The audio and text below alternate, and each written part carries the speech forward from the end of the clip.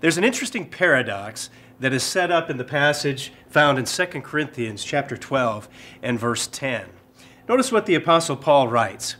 He says, "For when I am weak, then I am strong."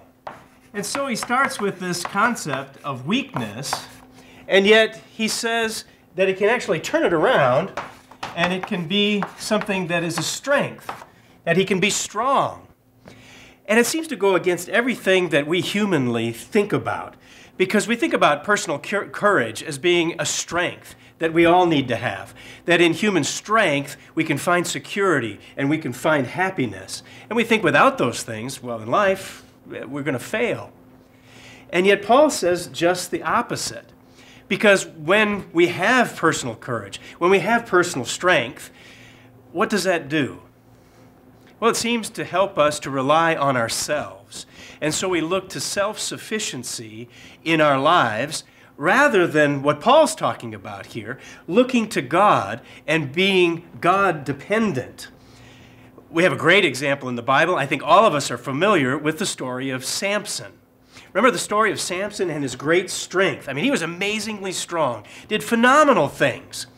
And yet, what did that self-reliance lead to in his life? Well, it led to his destruction. And so just human strength on its own, well, it can benefit for a while, but in the end, it's not where we want to be. It's not going to pay off. And so what Paul's talking about here, when we're not reliant on our own strength, but when we are reliant on God, when we see our human tendencies as something that's not going to get us through, if we begin to realize that we're weak in our own might and our own power, and we realize that of ourselves, we really cannot do anything that is good and spiritual and lasting. When we come to that point in our lives and we realize we need God, Paul says, then we're strong in the might and power of God. Then we realize that our human strength fails us, but we can be powerful when it comes to our strength and reliance on God, because He's going to give us strength. He's going to give us not our strength, but His strength and His courage and His encouragement. And so when we look at these kinds of things, it should help us to remember what it says in 2 Corinthians 12, verse 10. When we are weak as far as our own vision of our human strengths, then we need to remember to rely on God, because enduring strength comes from God alone.